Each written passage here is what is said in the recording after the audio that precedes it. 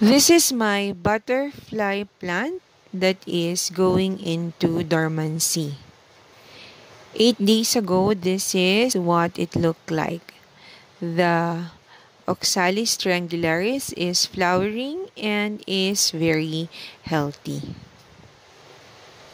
This plant naturally has a dormancy period.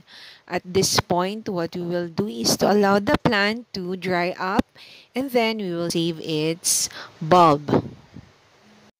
I usually just leave the bulbs in a pot and then wait for it to grow, like this one. So today we'll show you the growth of this Oxalis Triangularis from day 0 to about day 74.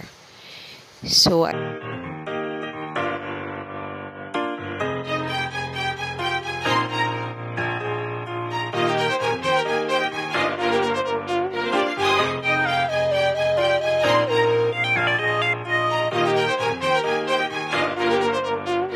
I just put it in a pot, small pot with garden soil. Once it starts to grow, I placed it in an area where it can receive as much indirect sunlight as possible, and then I start to water it on a daily basis.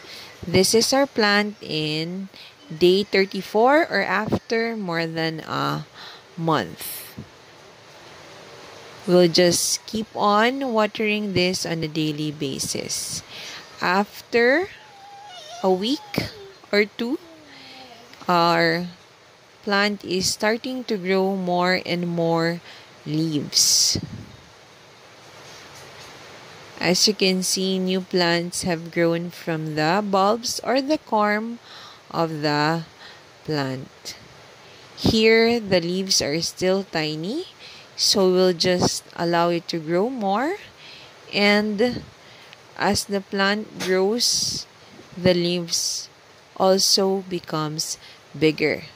This is our plant after day 74, or that's more than 2 months.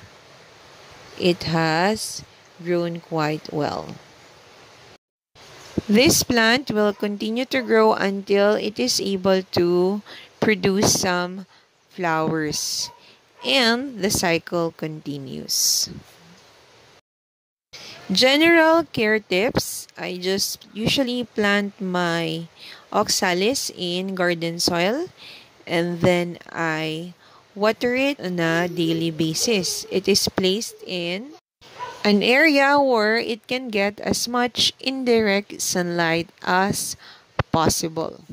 I live in a tropical country, which is the Philippines, and my plant goes into dormancy at different times of the year. For this one, it started to go dormant this September. I also had some plants that went dormant after it flowered in the summer, so that's around May. So the dormancy period are different. I usually just leave the plant be and then it just grows back after a few months. That's it. We hope that you enjoyed this video and that you learned something.